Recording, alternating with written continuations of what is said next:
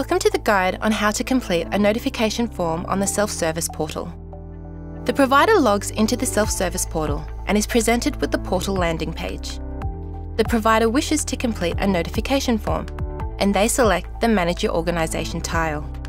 On the Manage Your Organisation page, the provider can initiate a notification form by selecting the Begin Notification Form button. On the Notifications workspace page, the provider is able to view the Before You Start information, which includes sections for privacy and your personal information, notice of collection, and who can approve and submit this form. The provider wants to notify an organisational change and selects the Add button from the Organisational Changes section. From the list of organisational change options, the provider selects the Change to Organisations Governance option and then selects the Next button. On this page, the provider selects Board or Governance Committees as the type of organisation's governance change. The provider then fills out the fields for this change, which includes the detailed statement describing the change that has occurred, the upload of any supporting documents, the date when the change came into effect, reason for the change, and how the change affects the suitability of the approved provider. The provider then selects the Complete button and is taken back to the Notifications workspace page. From this page, the provider wishes to notify of a key personnel change and selects Add from the Key Personnel Changes button. From the list of options, the provider selects the Add as a New Key Personnel option. Note that the provider is also able to select to update a key personnel's details, cease all key personnel roles, and also report on suitability as key personnel. For the purpose of this recording, the provider only selects the Add as a New Key Personnel change and then selects the Next button. The provider then searches for a contact through the first name and last name fields. Selects Search, which returns no matches.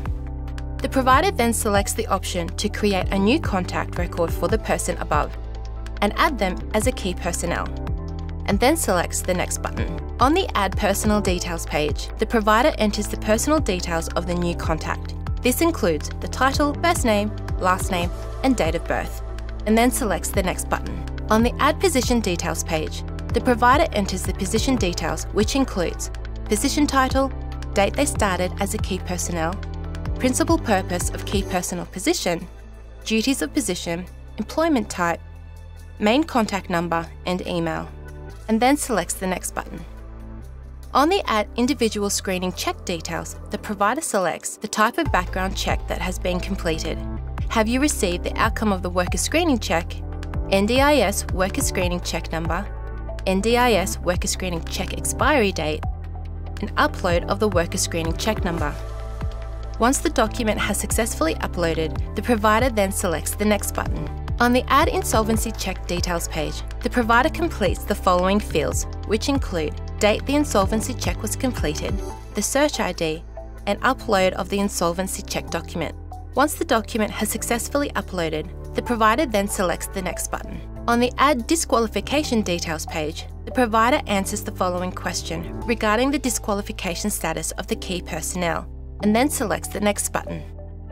On the Add APRA Registration Details page, the provider then completes the following fields. Are they currently registered with APRA? Are they responsible for nursing services? Registration type, registration number, the copy of the APRA certificate, whether the key personnel's name is different to the one shown on the APRA registration, and the copy of the statutory declaration.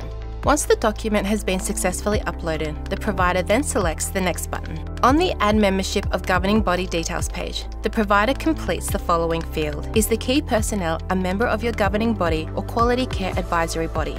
In this scenario, the key personnel is not, and the provider selects the Next button. On the Add Qualifications page, the provider answers the following questions regarding relevant qualifications. Do they have any qualifications relevant to the position held? The name of the qualification, educational facility, and date obtained. The provider then selects the Next button. On the Add Relevant Experience page, the provider would complete the following fields. Do they have any experience relevant to the position held? Name of the employer, role title and description, role commencement date, and role cease date. Once done, the provider then selects the Complete button and is taken back to the Notifications workspace page.